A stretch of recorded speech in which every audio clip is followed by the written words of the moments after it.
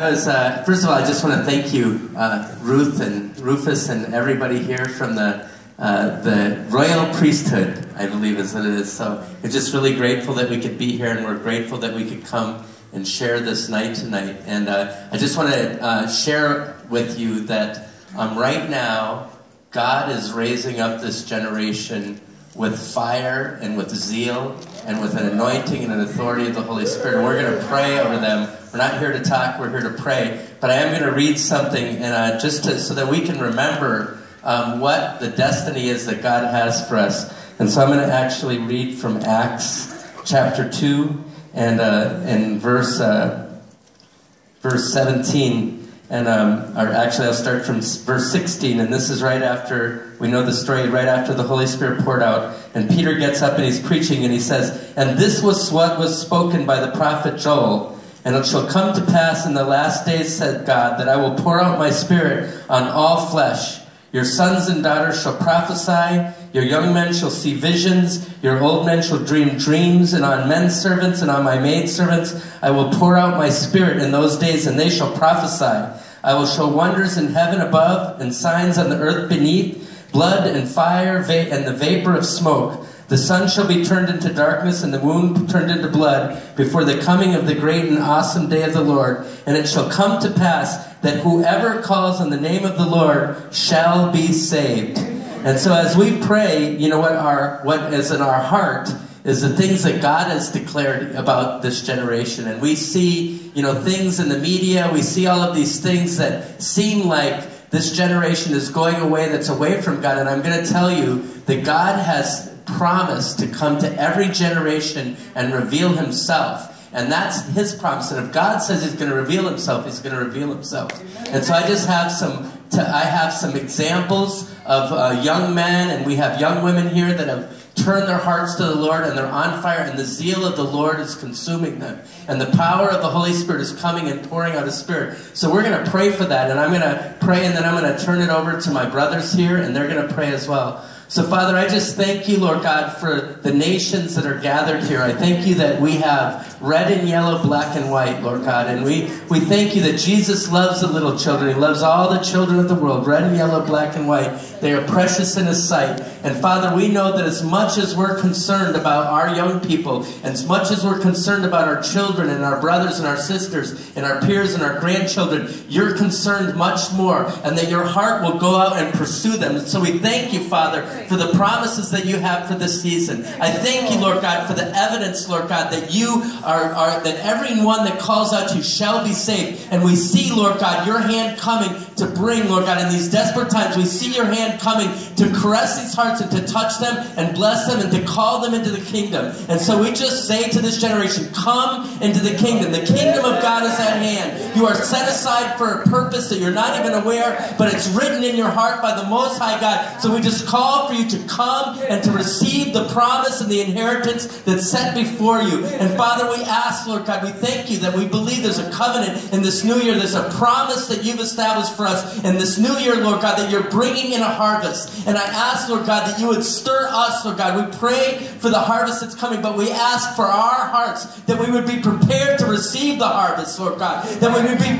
prepared, Lord God, that when we come across the ones that you've put in our path, I thank you that every day you put young people in our path, Lord God, that you've called us to pray for them and to bless them and to call them into their destiny, Lord God, that you would give us the words of life that come by your Spirit. And Lord God, I ask, Lord God, that you would you'd put an expectation in our heart, that we would look at them and that we would see that you are prophesying. You're bringing your words from their mouths. And so we ask for fulfillment of this prophecy now, in Jesus' name. Amen. Just pray, God, that you just save souls. Amen. Just save souls, God. Amen, Lord. Amen. You're in just such a business of saving souls, God. So just save souls. Just bring in your sons and daughters. Just bring in your sons and daughters.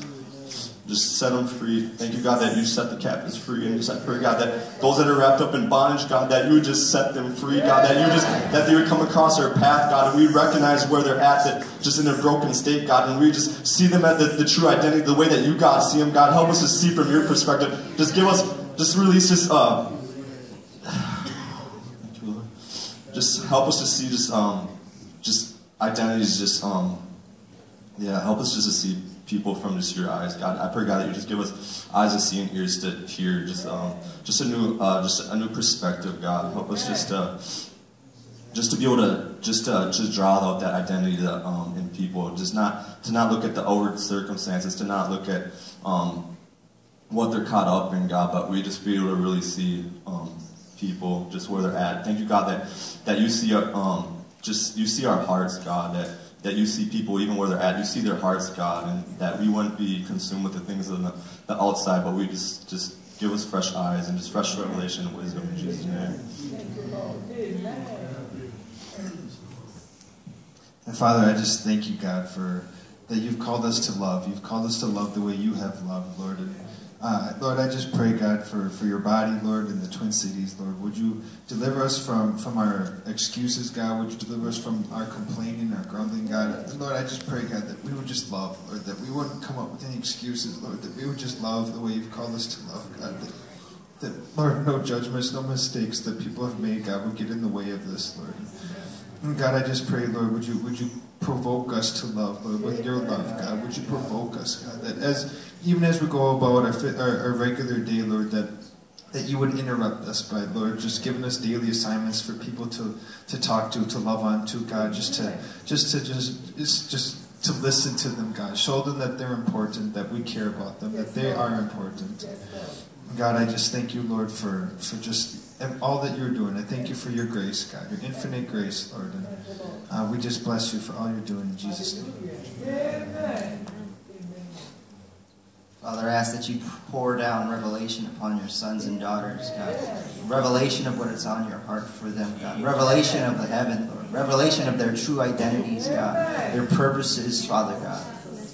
I pray that you call them out of where they're at, Lord. The place that they're at, Lord Jesus. Even now, God, as they're out doing their own things, Lord. I pray that you call them out, Lord. Even now, Lord. You speak to them, God. You speak to them about, and you remind them of your love, Lord. Those who have been touched by you in the past, God, I pray that you remind them of how your love feels, your presence, Lord.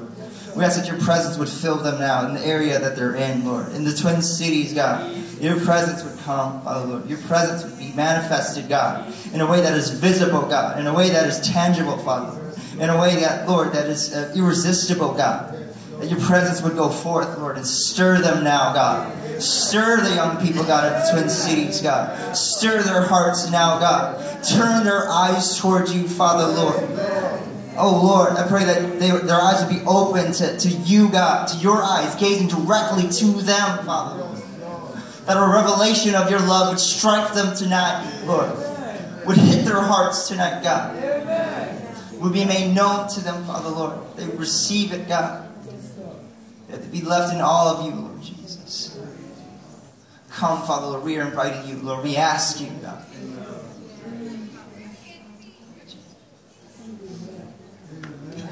Can we all stand and grab the hand of the person next to you?